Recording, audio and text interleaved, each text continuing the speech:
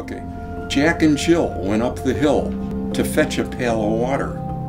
Jack held her hand. He was so kind, you'd never know that Jill was blind.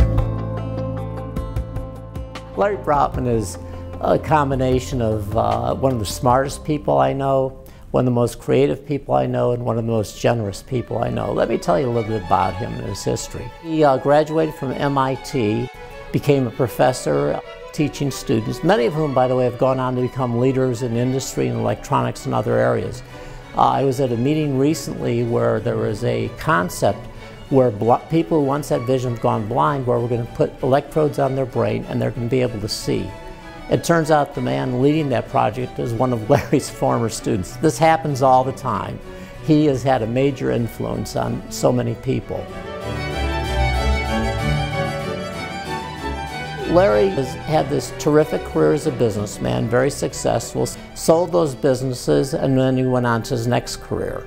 The next career was, he'd been doing photography in Africa for years, and he got involved with Lurie Children's Hospital when they were just beginning plans to develop it, and his artwork, where he combined African images with iconic Chicago scenes, for example, penguins on the L stop, things of that nature. And those photographs were framed and put into the new Lurie Children's Hospital.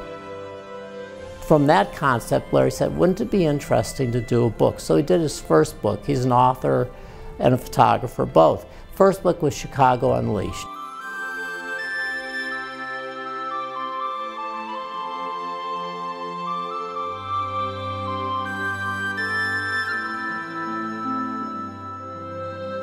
The other part of Larry that probably isn't as well known is his generosity. He's been unbelievably generous with the Lighthouse, but he's been involved with other civic organizations. He went to play at American Theater Company, fell in love with what was going on there, got to know the artistic director, and became a great supporter of that organization to this day.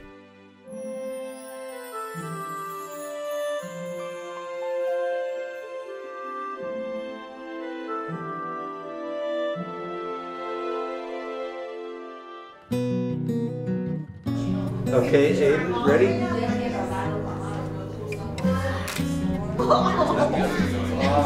I think for Larry, what he's really been involved with is the children here. There's a certain connection he made with the children here. Come on over here, I'm over here. I'm taking your picture. Would you like that? Yeah. This is a camera. You want to hold the camera?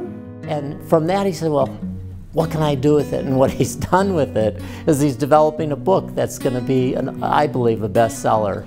And look at your hand and the pretend frog in your hand. Yeah, there's a frog.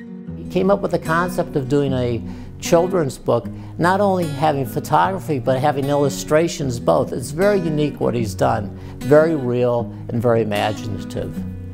I think Larry has been unbelievably generous with us, both financially and time, and really helping our mission. Larry really, I believe, will have footsteps in the sands of time, will leave a legacy someday that will be very recognized. And quite honestly, when I grow up, I hope I can be more like Larry.